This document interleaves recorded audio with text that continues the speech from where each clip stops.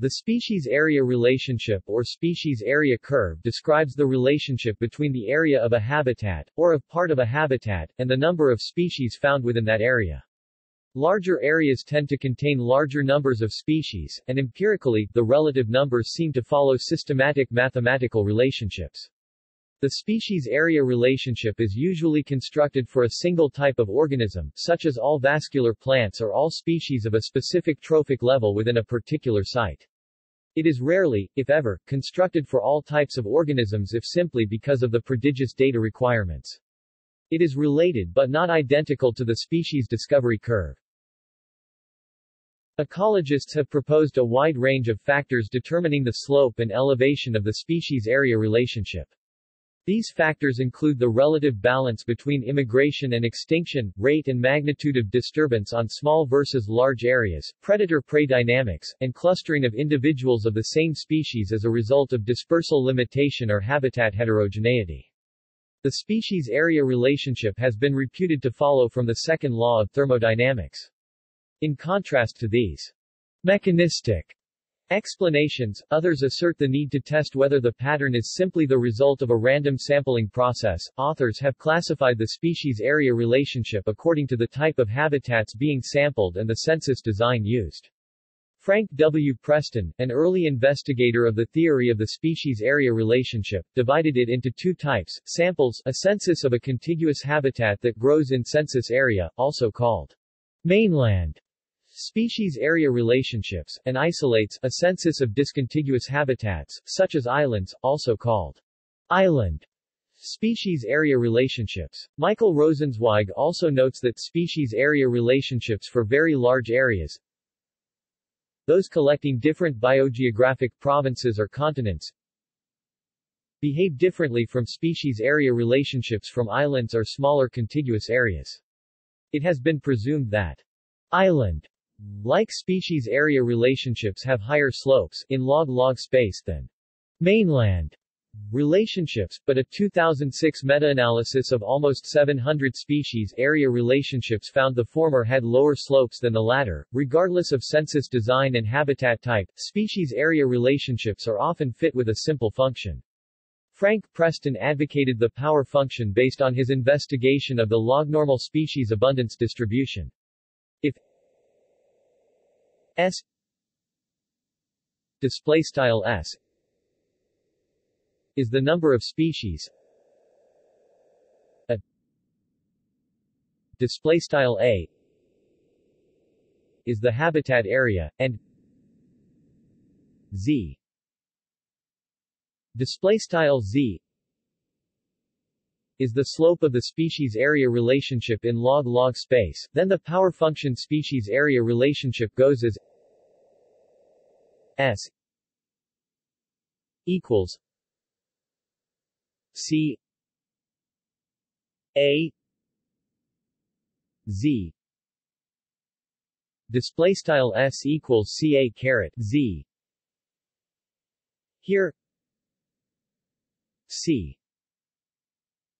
display style C is a constant which depends on the unit used for area measurement, and equals the number of species that would exist if the habitat area was confined to 1 square unit. The graph looks like a straight line on log-log axis, and can be linearized as log S equals log C A Z equals log C plus Z log A display style log S equals log C A caret Z equals log C plus Z log A. In contrast, Henry Gleason championed the semilog model S equals log C A Z equals log C plus Z log a display style S equals log CA caret Z equals log C plus Z log a, which looks like a straight line on semilog axis, where area is logged and the number of species is arithmetic. In either case, the species-area relationship is almost always decelerating, has a negative second derivative. When plotted arithmetically, species-area relationships are often graphed for islands, or habitats that are otherwise isolated from one another, such as woodlots in an agricultural landscape, of different sizes. Although larger islands tend to have more species, it is possible that a smaller island will have more than a larger one.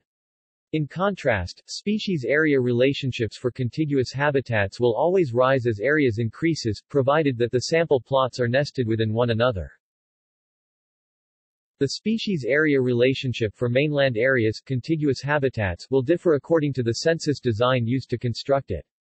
A common method is to use quadrats of successively larger size, so that the area enclosed by each one includes the area enclosed by the smaller one, i.e. areas are nested.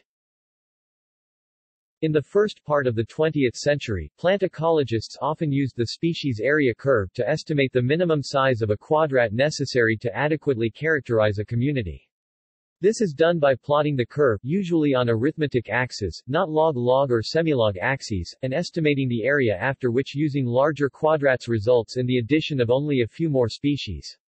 This is called the minimal area. A quadrat that encloses the minimal area is called a relevé, and using species area curves in this way is called the relevé method. It was largely developed by the Swiss ecologist Josias Braun-Blanquet. Estimation of the minimal area from the curve is necessarily subjective, so some authors prefer to define minimal area as the area enclosing at least 95%, or some other large proportion, of the total species found. The problem with this is that the species area curve does not usually approach an asymptote, so it is not obvious what should be taken as the total. In fact, the number of species always increases with area up to the point where the area of the entire world has been accumulated. In 2017, it was proposed that, although broad-scale patterns of the distribution of biodiversity across the Earth focused on a bidimensional space, the species-volume relationship, SVR, has rarely been considered. The environmental and evolutionary biologist Dr. Roberto Cazzolagatti and his colleagues of the Euro-Mediterranean Center on Climate Change (CMCC) tested a global correlation between vascular plant species richness (S) and average forest canopy height (H), the latter regarded as a proxy of volume, using the NASA product of Global Forest Canopy Height Map and the Global Map of Plant Species Diversity. They found a significant correlation between H and S both at global and macro climate scales, with strongest confidence in the tropics. Dr. Cazzolagatti and colleagues suggested that the volume of forest ecosystems should be considered in ecological studies as well as in planning and managing protected areas and natural sites. See also: Scaling pattern of occupancy, species richness, storage effect, Unified Neutral Theory of Biodiversity, UNTB. References. External links. The species area relation.